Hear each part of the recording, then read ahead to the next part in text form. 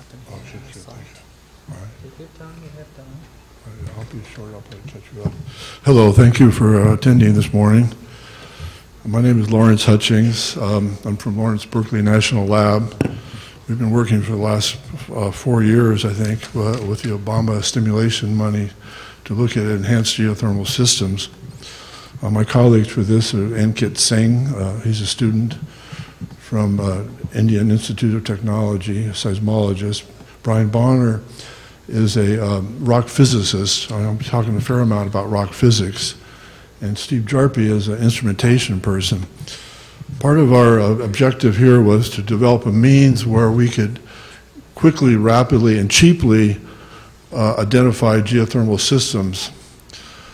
In this case, I'm looking at the ability to model, monitor, and track a development of an enhanced geothermal system in hot crystalline rock. So in a sense, it's kind of a old school complement to the previous talk. So we'll see if how we progress with approaching the traditional way of looking at hot dry rock. So how do I change? Because you have a PDF, so I'll move it for you. Okay. What we're going to do is, and I realize this is not a seismological session, so I'm going to try to define terms more clearly. But in our interpretation, we're going to derive models, three-dimensional models of the velocity of the P waves, velocity of S waves, with a Q of P and S. Q in our world is the reciprocal of attenuation. It's the seismological quality factor.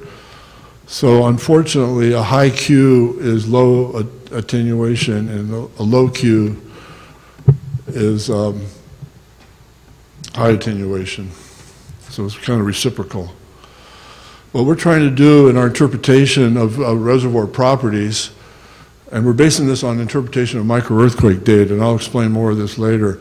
We're trying to develop quantitative relationships between reservoir properties and seismic data. Our data are at the surface, and our properties that we're trying to resolve are maybe 3 kilometers deep. So that's kind of the challenge we're facing. In our interpretation, we're looking at relationships that have been developed for rock physics in laboratory studies, and we're looking at field log data that we know exists and relating that to what we observe at the surface in microearthquake recordings. And then in the process of this, we're trying to develop models of the reservoir using the rock physics to get a description of the state of fractures, fluids, and permeable zones. This is our objective. Very important to all of this is 3D visualization. It's so complicated, there's so many pieces of information, and it's such a three-dimensional volume that a human really can't interpret it without getting good visualization. I see Jeff Wagner in the audience, who's developed this method for 25 years, and he's been really instrumental. But unfortunately, we didn't use Earth Vision. We used Visit for this. Okay, go ahead. So what we developed here is a little study area. It's 6 by 6 kilometers approximately, and we put in a high density number of recording stations. That's high density in seismological world. Traditionally, you might have 5 instruments in this area to record your data, but we realized you can't get high resolution with 5 instruments. So we're trying to up the numbers of instruments, but the instruments typically have cost $20,000 to $30,000, $40,000 each, which is really prohibitive detailed studies. So we actually, along with this project, backtracked and developed a whole new instrumentation package, and we got the cost down to $1,000. And we've proven that it's of equal quality, but I'll get into that later. So we have the study area here with high density number of stations. These are all different names, but aren't really important here, just the locations are. Our test is in the middle, which I'll talk about. And to get you oriented, here's the Bay Area. The Geysers is up here, our study area is right in here. So this is the geothermal development area for the Geysers we've all heard about, I think, many times. Okay, you can change that. So here's the Geysers geothermal study area here. This is about 20 kilometers by 10. And we're here up in this little area up in here. It's called the Prati-32 injection test. The idea was to inject cold water into hot, competent crystalline rock and develop a permeable pathway to a second well to create an enhanced geothermal system. So this is kind of the test. If you inject, in California, a highly pre-stressed rock from tectonic plate motions, you inject cold water into that, you get a lot of earthquakes. And the other thing I want to point out is that the traditional zone of development for the geysers area has been up here, 240 degrees C temperature and above, and is more permeable and more accessible, and actually has a lot of fractures and fluids through it already that you can develop conduits for energy development. Below that, we call the high temperature zone, has been very competent crystalline rock, very hot, in other words, hot, dry rock. And so this well was drilled into the hot, dry rock, so it was pristine development. And then cold water was injected, and these are earthquakes that ensued after that. Primary cause of the earthquake is either thermal contraction or a pressure release on pre-stressed fractures. And we're not exactly sure which is occurring, and that's part of what we can determine from our analysis. If you look at the whole geysers development area, these are all earthquakes. There's thousands, hundreds of thousands of earthquakes created by just production of geothermal energy. There previously had not been earthquakes in this part of the field, in the deep, hot, dry zone. So I can tell you, I can answer your questions in your mind already. If you go to other parts of the world where there's no earthquakes, this doesn't work, okay? So we got that part. So let's go to the next one. This is our instrumentation we developed. I'm not going to go into this at length, but it enables us to rapidly, quickly install seismic instruments in a field and to gather data automatically in high density rates, which creates a lot of data. That's kind of the problem for seismology, is having too much data. But we're actually looking towards the oil industry, which is way ahead of the geothermal energy in processing and collecting data. And I think that we're trying to catch up a little bit with that. Okay, go to the next one. I'm going to skip this. There's nobody here probably interested in the recording system details, but they can talk to me afterwards if they are. But the other thing is when you collect all this data, as with the oil industry, you have to find ways of processing it. And not the traditional way that we've done in seismology, where you give it to a grad student and 2 years later he comes up with a model.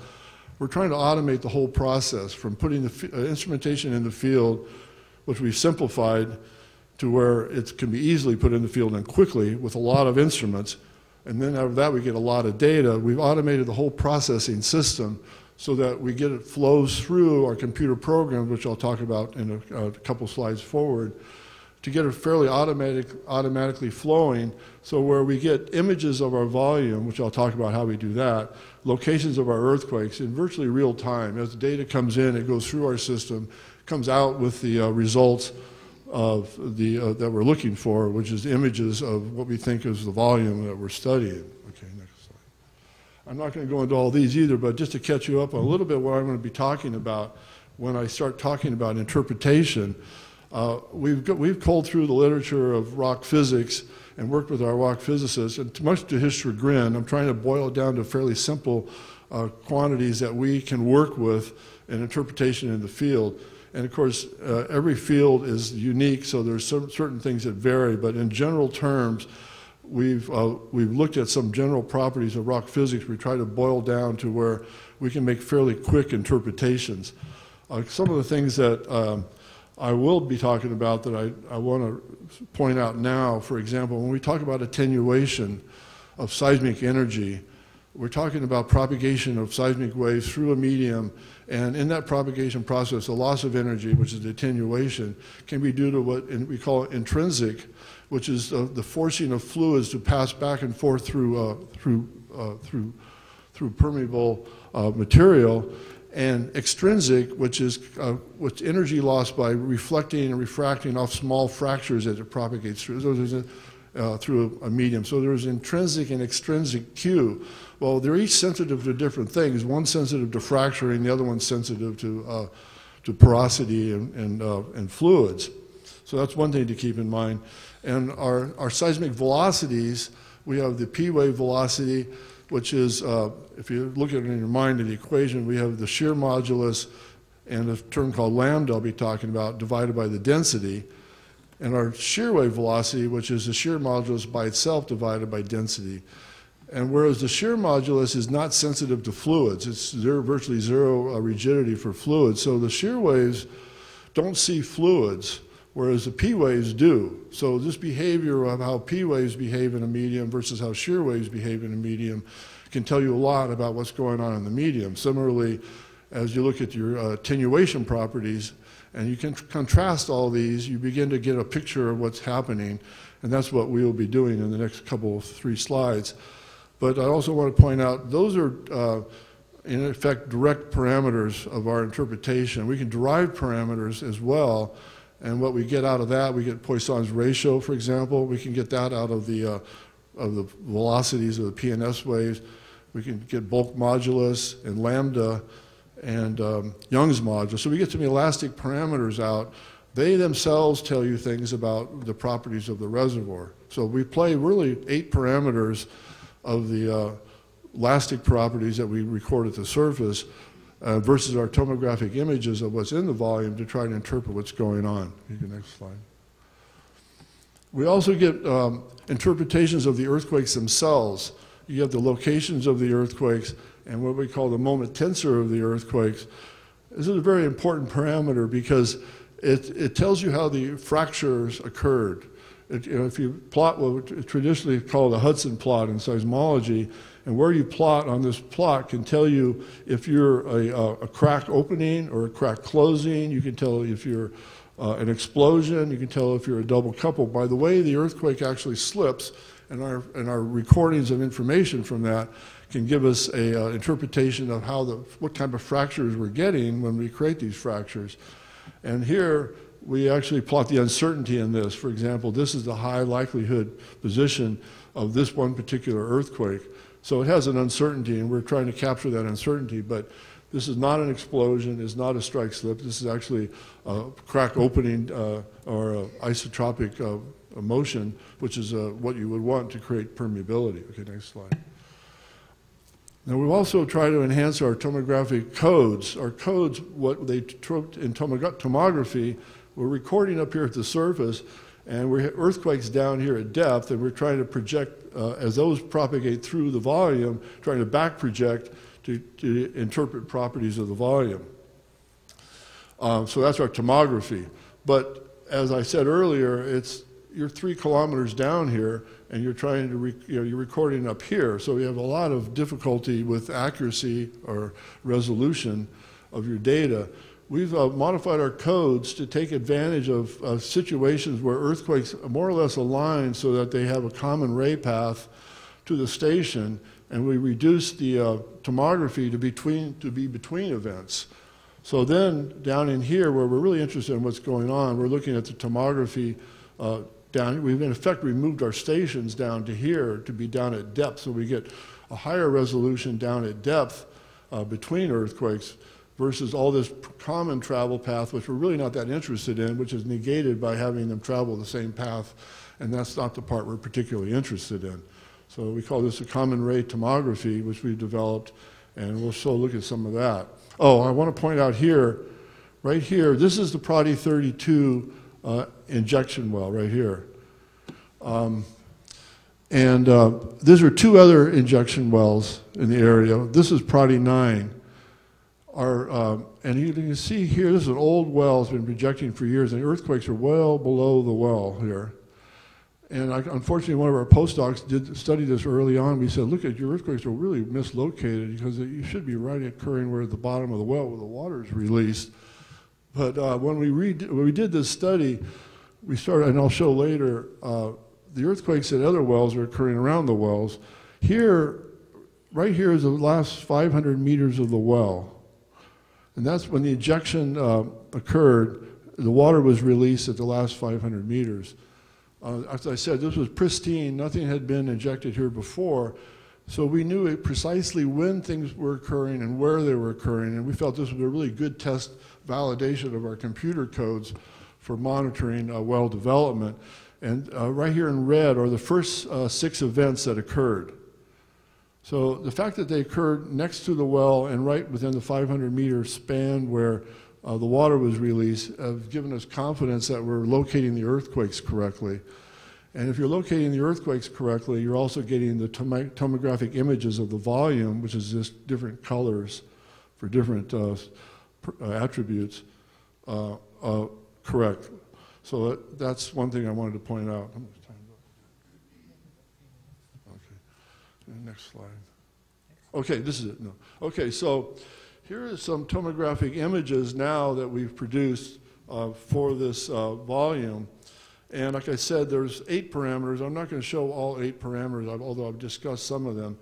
But here, for example, the bulk modulus, you can see that right out of the well, where the water is released, we get a really high increase in bulk modulus and fairly well-defined little area. This is right after the wells, 1 month, after 1 month of injection, 1 month of water being injected, you begin to see this little anomaly begin to show up right at the bottom of the well.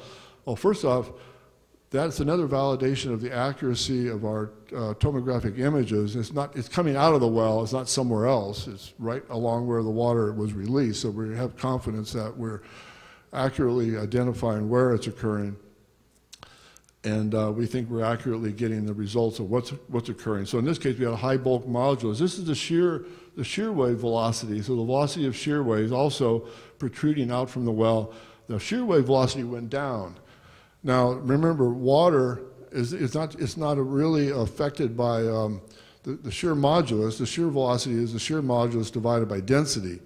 So if you increase the density with fluids, you would lower the shear velocity. So it could be a density increase causing it to go down. It also could be fractures. If you have fractures, you're going to reduce the shear modulus.